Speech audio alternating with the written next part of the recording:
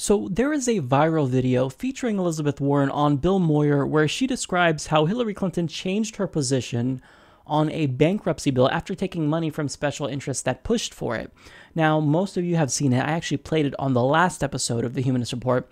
And we all also know that last week, Hillary Clinton was endorsed by Elizabeth Warren.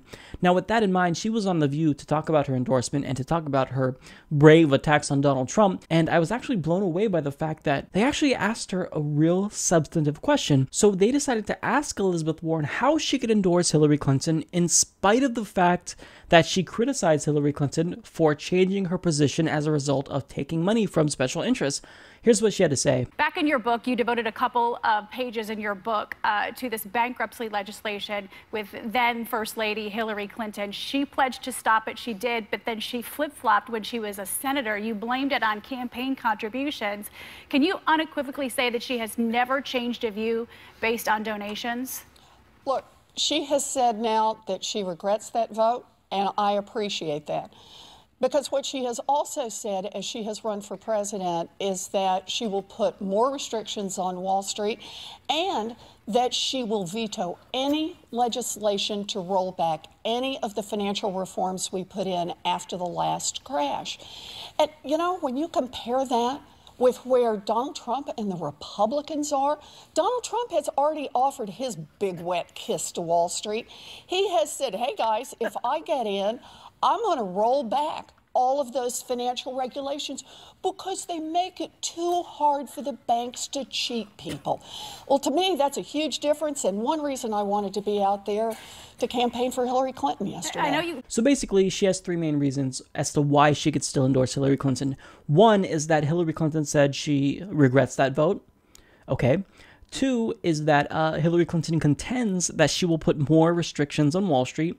And three, look at the alternative. It's Donald Trump. I mean, do you really want Donald Trump to become the next president? Look, I'm not denying that Donald Trump will most likely give away a lot to Wall Street and the rich. Just look at his tax plan.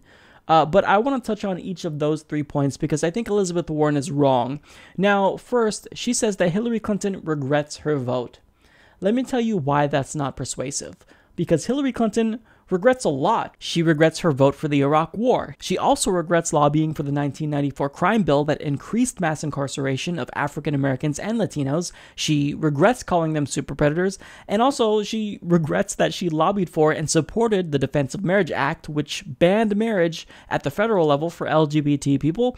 And she also probably regrets her support for Don't Ask, Don't Tell, which banned gay people from serving openly in the military. And I'm sure she also regrets calling the TPP the gold standard.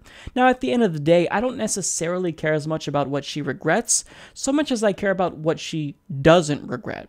Hillary Clinton currently doesn't regret the fact that she voted for the Patriot Act, or that she pushed for intervention in Libya, or that she only supports a $12 minimum wage, or that she supports the death penalty, or she doesn't support legalizing marijuana, or that she doesn't care about the fact that she supported a coup in Honduras, or that she fought against the 61-cent minimum wage in Haiti, or how she thinks Edward Snowden is a criminal, but she isn't. So those things that she doesn't regret, but should, are what scare me the most about Hillary Clinton. Now, here's why Elizabeth Warren is wrong. So you described an explicit example as to how Hillary Clinton changed her position on a policy because of money she received. That's direct evidence of corruption. But if she proved that she has the capacity to be corrupted, in which that's not the only example, but with that one example, even if you isolate that incident where she took money from special interests who wanted the bankruptcy bill passed, well, doesn't that prove that she has the capacity to be corrupted? Thus, she's likely to do it again in the future? I mean, are you not worried about other special interests donating to her? Because she is taking money virtually from every special interest in existence. And furthermore, what if we extrapolate that logic anywhere else? So Elizabeth Warren, she's really hard on Wall Street, right? She wants to break up the big banks and reinstate Glass-Steagall. Well, what if we apply that same logic? What if Wall Street contends that they really regret crashing the economy in 2008? Well, look, they regret it. They said they regret it. I appreciate that, right? So why should we do any more regulation on them? They said that they regret it, so shouldn't we forgive them, Elizabeth Warren? I mean, why is that argument any less ridiculous than the one you're making? It's not. Now, getting to her second point, she says that Hillary Clinton claims she will put more regulations on Wall Street and veto any efforts to deregulate Wall Street further, except the regulations that she's proposing won't suffice, Elizabeth. You know this more than most people, which is why this is incredibly frustrating. She's not in favor of reinstating Glass-Steagall, and she's not in favor of breaking up the big banks. And you are. Furthermore, her type of reform will be like the Dodd-Frank reform, where it doesn't do much and ultimately will just be watered down over time, but the Democrats will still brag about it as though they accomplished this big achievement. It doesn't do much. It still doesn't reign in Wall Street. They're still going crazy. They're still gambling with our money, and the banks are bigger than ever, and they're not broken up yet.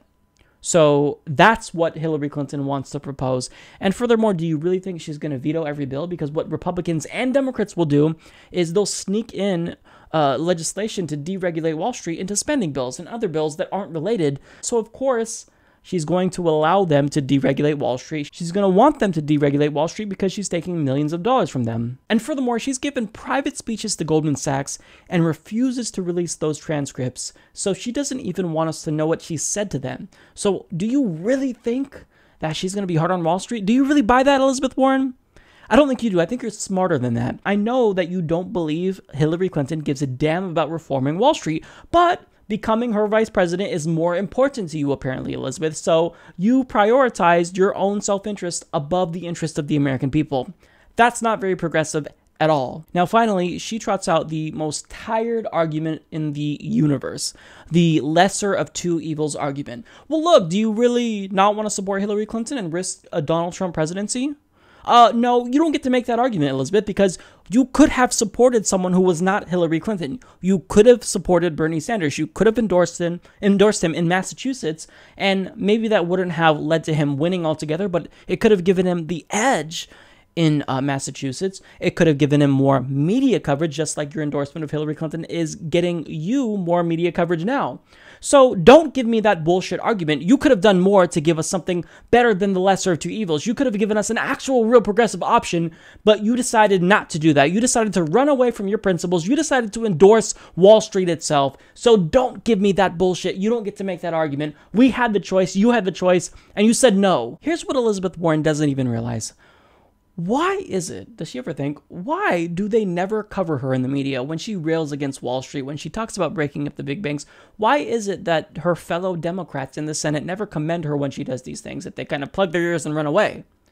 Does she ever question, maybe I'm just being a stooge for Hillary Clinton and the Democratic establishment, and maybe they're only trotting me out here because I'm supporting Hillary Clinton. Maybe they don't actually give a shit about any of my progressive policies when it comes down to it. Maybe I'm only here because I'm being a stooge and a puppet for Hillary. So the conclusion is that Elizabeth Warren embarrassed herself. I've said it before, I'll say it again. You completely embarrassed yourself. You sold yourself out. Because by endorsing Hillary Clinton, you're endorsing Wall Street and Monsanto and the big businesses that you always rail against. So you did this because you really want to be the VP. How embarrassing is that? You are willing to prioritize your own self-interest above your principles. And the worst part is that you didn't have to just be the VP. You could have been the president. If you would have run against Hillary Clinton, Bernie Sanders probably wouldn't have entered the race, and you probably would have won. Like, this was all done for nothing. You sold yourself out for nothing. It doesn't make any sense to me. It's really frustrating and just downright embarrassing. And I get criticism even from more progressives because I criticize Elizabeth Warren. And look, I'm not making her public enemy number one. I don't hate Elizabeth Warren.